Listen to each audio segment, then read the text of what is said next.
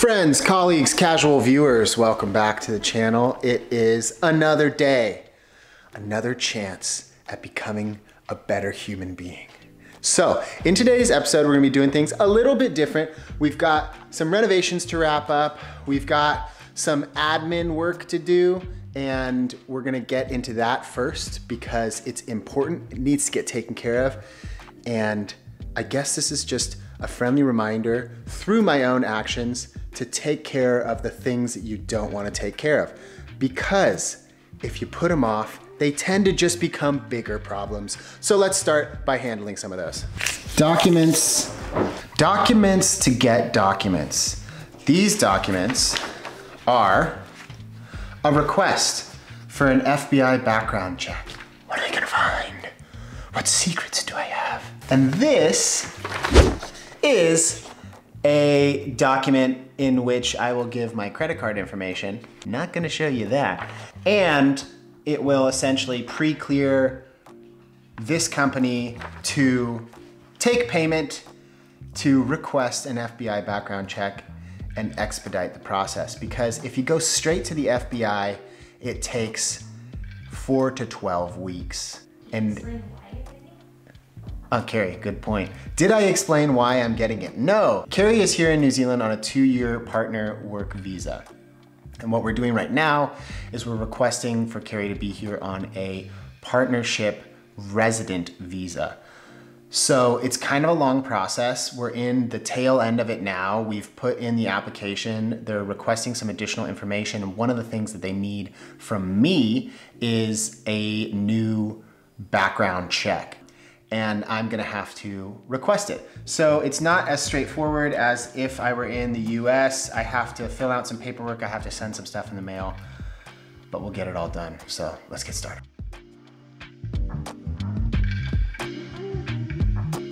This rug needs to be pulled to about here so that it's halfway underneath these 2 chairs as well. I posted a photo of this space on Instagram and several different interior designers messaged me and said that I should do that because it is going up the wall there, and I don't know why I did that. I totally get what they mean. I feel like it's gonna make the space feel more together.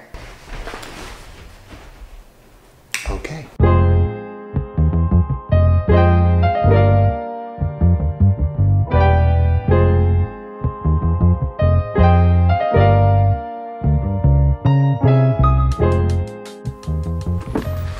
All right, friends, well, we've made it back, and I have done all of that admin. We have sent the fingerprints, and we've taken care of some other little errands in town, and I got a pressure washer, which means we are gonna take care of the sleep out and all of that bird poo all over the front. It's gonna be gone. Let's do it. Hey, how's it going over here? We're just enjoying this stunning day. So I don't think the vlog has met with this new little addition here. This is Ramsey. This little cutie is Ramsey. He's gonna be Wilson's best friend. And he is how old? Huh? Like probably 8 days. About a week old. So he was gifted to us by our neighbors. He was one of 4 babies, and that's too many for a mama ewe. So he is gonna be raised by us, and then he will join Wilson, and Wilson and Ramsey will be besties. Essentially hit the lottery because he will now be a pet lamb. This is a pressure washer. It's your favorite childhood squirt gun on steroids. It's got power, and it had a lot of work to do. I started by blasting off the slippery slime, which had accumulated on the deck. It made walking around or balancing on a ladder pretty dangerous.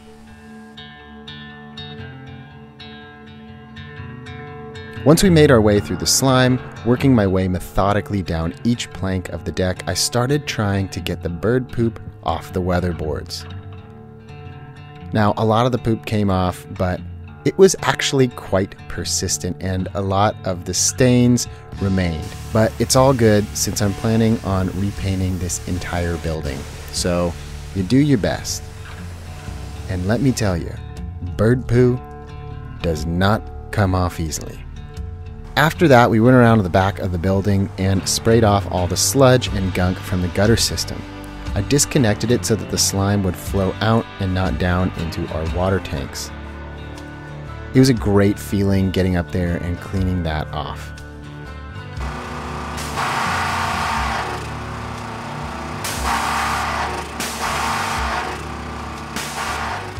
Speaking of water tanks, that's where I headed next.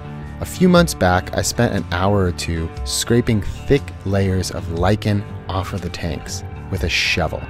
I just didn't like the disheveled and abandoned look of our water supply overgrown with lichen. So I scraped off the majority with a shovel, but a lot of the stains remained. The pressure washer helped to get those fully off, making both of the tanks look pretty much like new. Okay, so how did you get out? You need to go back. Good. Good, good, good. I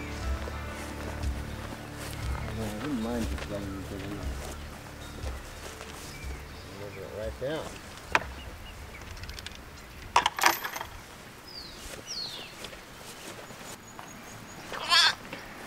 Okay, well, this is definitely usually something that Carrie handles, but she's in there on a call, and it's time for this little creature to have its milk. Has milk 6 times a day at this age. Ooh, so we just pick it up, put it here. Just, ooh, oh, come here, come here. Likes to back up.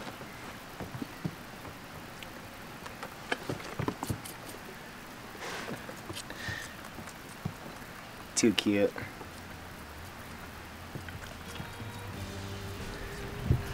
To be honest, I was not planning on doing the deck as well, but I have the tool here, so I might as well.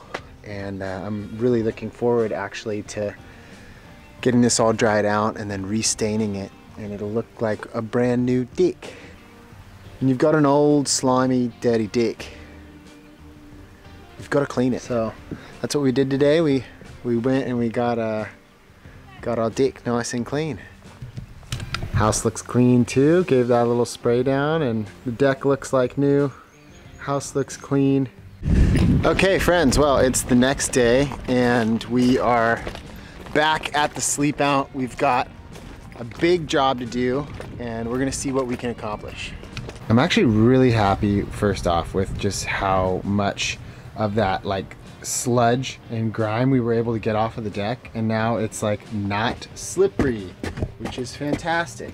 Another issue that was happening was that the water from the deck, which was soaked, would because the deck was actually touching the weatherboards, like in that little corner, it would be soaking up into the weatherboards and then soaking through onto the other side, which is obviously a huge problem. So first step in solving that, I took my saw and I cut a gap between the deck and the weatherboards, which will essentially stop the moisture that is soaking into the deck when it rains from going up into the weatherboards and kind of, you know, underlying the foundation of the building. But what we're gonna do today is we're gonna get the gutters up. And this is something that I have never done before. And what we'll be doing is we're gonna be taking these, which are the little holders for the gutter, and we're gonna be installing those along the grooved fascia. So you install one on the far end, and then you need to measure where the bottom of it sits, and then you go to the other side, the other end of the grooved fascia, and for every 10 meters, there needs to be a fall of at least 5 millimeters so that when the water comes off of the roof and into the gutter, it drains instead of just pooling, which was the problem that was happening previously, is that there was not that 5 mil drop, and so the water was just pooling at the joins of the gutter, and then it was dripping down and affecting the deck, and then getting into the weatherboards and causing all sorts of problems. So we're going to try to remedy that by doing this properly. So as you can see there, I have the first of the mounts installed, and that's going to be the high side. So that's flush right up against the top of the grooved fascia, and then right at the base of it I've put a nail in, and what I'll do is I'm going to connect a chalk line to that nail. I'm going to run it the length of the grooved fascia. This right here is the chalk line. You can see it's blue there, and then that's retractable. So I'll hook it onto the nail there, and then we'll run it the length, and then once it's taut, you just pull back on it and go ding, and it leaves the mark of the line, which will be where we will put the rest of the little hangers for the gutters. So we do those every 300 mil because it's a 10-meter long gutter system. Let's get into it. Now the chalk line took me a few goes. Since it was the first time I had used it, the string wasn't too chalky. Here we go. And sections of the line didn't show up. So I had to retract 10 meters of string, highly similar to reeling in a fish, shake it up, and give it another go. Thankfully, it worked the second time. After that, I installed the hangers for the far end, making sure there was a 5 mil minimum drop. I did 10 mil just to be sure that it drained, and I made sure that the downpipe fit in before I started the rest of the anchors. I installed each anchor every 300 millimeters, making sure that the bottom was flush to the chalk line. Also, that little fold-out measuring stick was super handy for this job.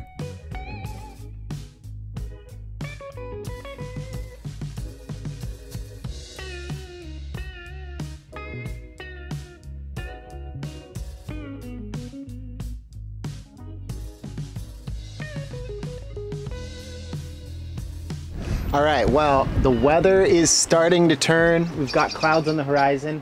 I've got one section installed, and we're gonna see about getting this next bit up. Hopefully it all works, and we can get this all installed and sealed and done before the weather starts raining.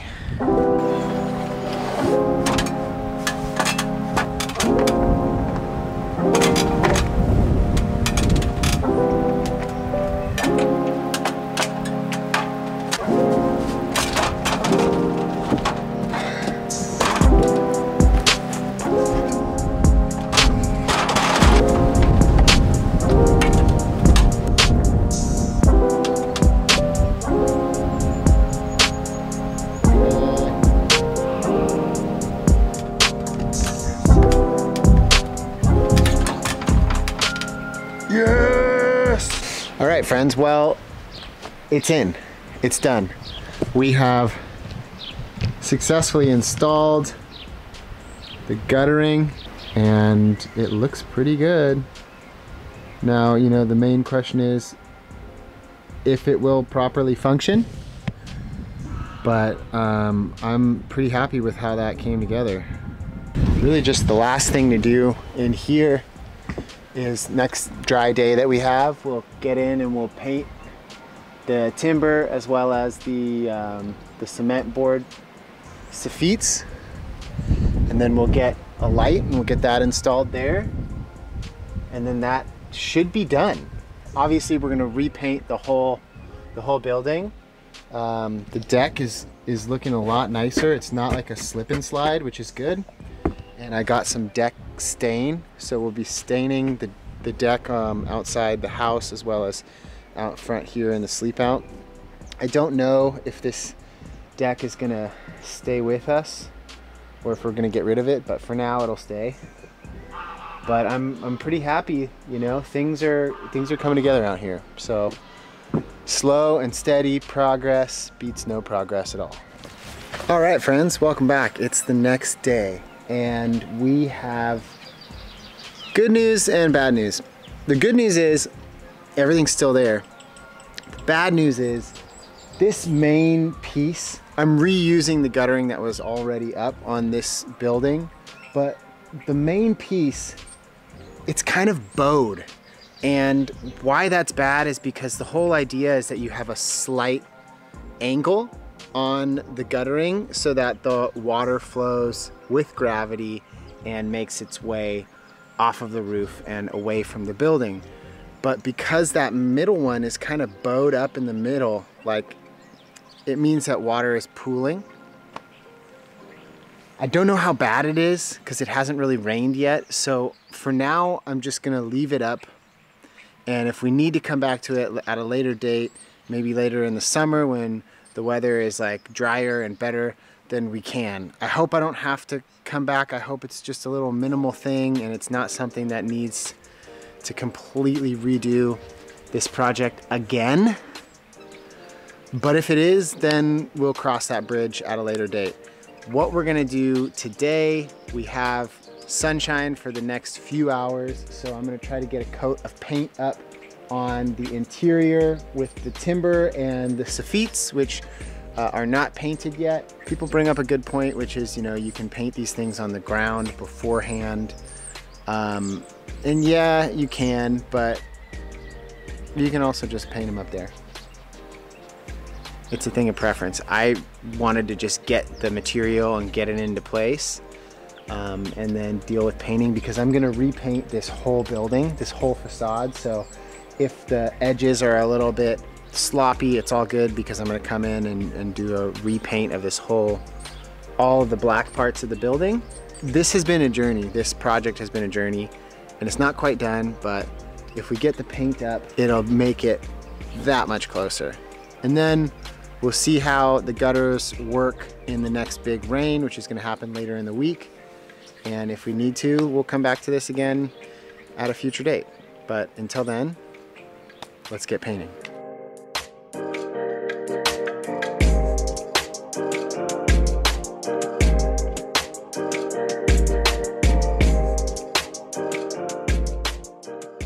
All right, now we're on the other side of the sleep out, the garden side. And this side has semi-functional guttering. It has semi-functional soffites, but there are still the gaps between the soffite and the weatherboard, which is letting flies and bugs and stuff get in. So what we're gonna do is we're gonna take another piece of this timber. Hi, Carrie. Cheers. She's feeding the baby lamb. And we're gonna run this timber all along that inner gap between the soffite and the weatherboards. And then that'll be one step closer to having the building sealed off from easy access from pests. So let's get to work.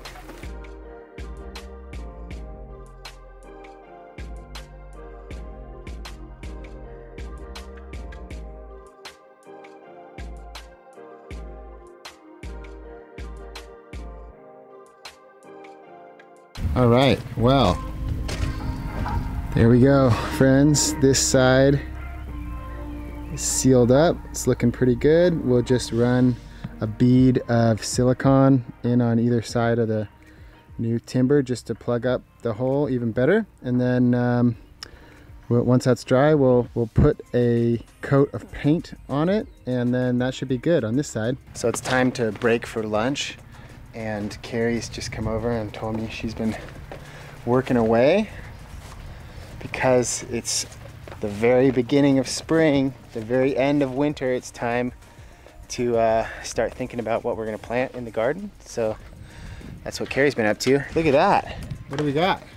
We've got all organic seeds. I did 3 trays of basil. That's the Italian in me that wants to make sure that we've got basil covered. We've got broccoli, rocket salad or arugula, spring onion, parsley, and some celeriac. Ooh, celeriac, nice. Yeah. I also planted some marigold flowers in here. Actually, I think it's in this one. Yeah, this one I haven't planted yet, but this one has marigold for the pollinators. Nice.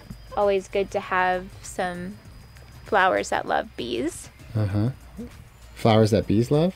And they probably love bees love too. each other. Yeah. But that is what I meant. Yeah. This looks great. Good job. Thanks. So we'll keep an eye on these guys the next month. See how they do. Usually I like to wait till about 4 weeks or so. So one of the next things we're going to do is fill in the gaps between the window frame and the weatherboards. This is not what you want to be happening on the side of your windows, and that is the case here. You can see there's really nothing stopping anything from getting in there, including moisture. So we're going to use Gorilla Pro expanding foam, and we'll just put the foam in there, and then it will expand. It will fill the space, and then we'll just let it dry and cure, and then you just come in and you cut it off. And we'll probably end up putting a piece of timber along each side here just to seal it up a little bit better. But in the meantime, it's a necessary step in the right direction. You may also be wondering why I'm usually wearing either eye protection, ear protection, or mouth protection, and that's because pretty much everything that we use to build our homes can injure you in some way. This one has got a lot of wonderful hazards. Extremely flammable, harmful if inhaled, causes skin irritation, causes serious eye irritation, may cause allergy or asthma symptoms or breathing difficulties if inhaled. Suspected of causing cancer, may cause harm to breastfed children, causes damage to organs through prolonged or repeated inhalation, may cause respiratory irritation, toxic to aquatic life with long-lasting effects. Lovely! We will use protective equipment when we apply these things, and we will be careful to avoid spilling things. And that's the best we can do.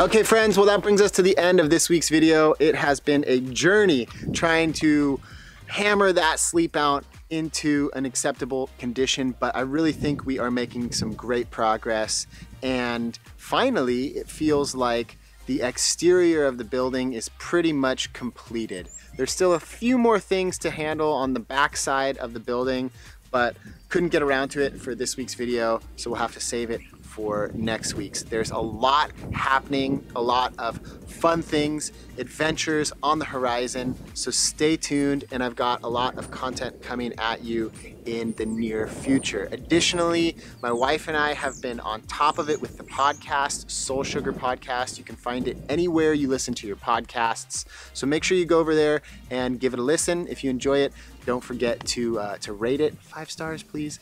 Always helps with the podcast rankings. So yeah, if you enjoyed this video, you know what to do. Thumbs up, subscribe if you're not already subscribed, and we'll see you in next week's video. Peace.